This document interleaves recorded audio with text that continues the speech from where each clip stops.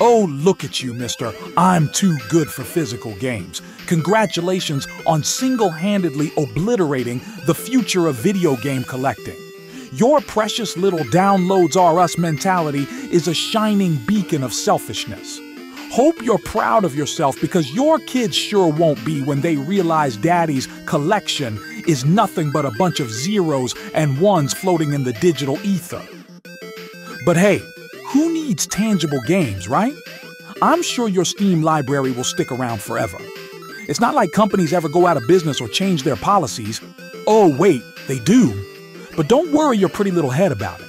I'm sure when your entire game collection vanishes into the digital abyss, you'll find some way to rationalize it. And let's give a slow clap for this generation of spineless gamers, shall we? Remember when we actually had backbones and stood up against Microsoft's DRM nonsense? Now look at us, bending over backwards to please the almighty game devs and hardware giants. Yes, master. I'll take my games in whatever format you deem fit. Pathetic.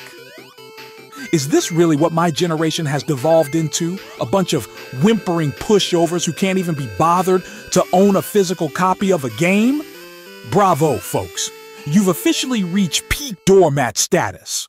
Hope that download speed was worth selling out for.